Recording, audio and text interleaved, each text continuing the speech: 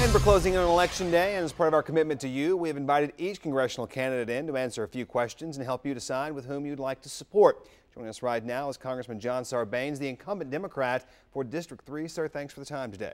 Thank you. A few words if you'd like. Sure. Well, I'm running for re-election. Of course, this will be my 5th term. I've really tried to put a premium on constituent service, listening carefully to my constituents, working as hard as I can, maintaining integrity.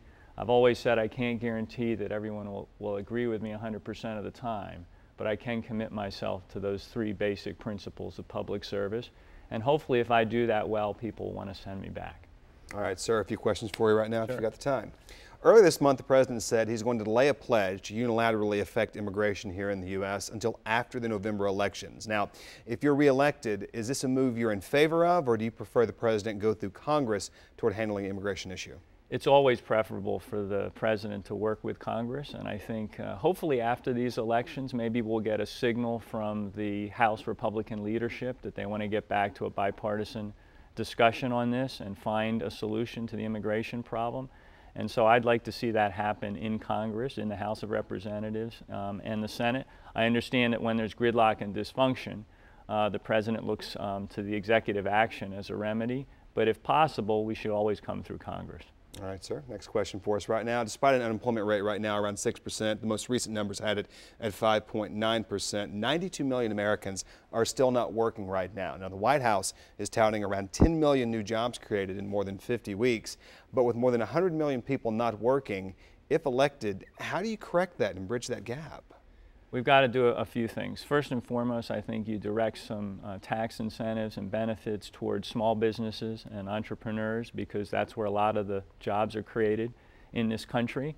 Let's turn our focus away from always looking out for Wall Street and focus on Main Street and building jobs on Main Street. Secondly, I think you invest in infrastructure.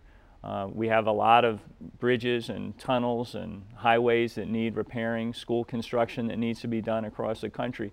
If you do that, you create a lot of jobs. There's a big ripple effect there from construction.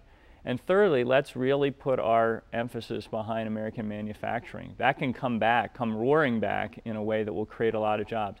A manufacturing job has the most multiplier effect in the economy of any kind of job that you can create. So let's invest in jobs every way we can, manufacturing, infrastructure, and providing those incentives for small businesses. And finally this morning for you right now, the most recent Real Clear Politics average has a congressional approval rating overall at 13%. Yeah. Suffice to say, that's not very good. If reelected, what do you do to reconnect with the populace and the electorate?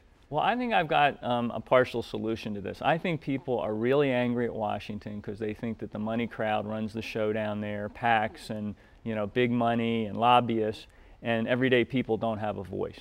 And I've introduced something called the Government by the People Act, H.R. 20. It would create a small donor matching system, make it possible for candidates, members of Congress, to fund their campaigns by turning to everyday citizens and earning public matching funds and not having to chase the PACs and the big money.